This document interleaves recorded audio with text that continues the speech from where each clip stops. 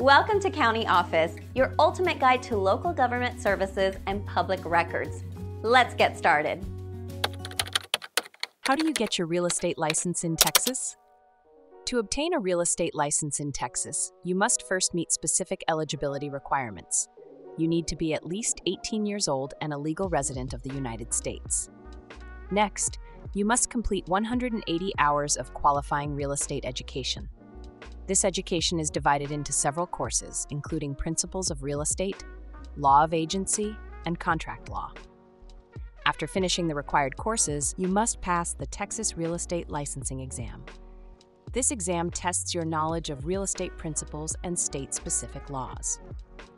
Once you pass the exam, you will need to submit an application for your license to the Texas Real Estate Commission. This application includes the payment of a fee and submission of fingerprints for a background check. If your application is approved, you will receive your real estate license. It is essential to complete continuing education requirements to maintain your license. Understanding the process thoroughly can help you navigate the steps more effectively.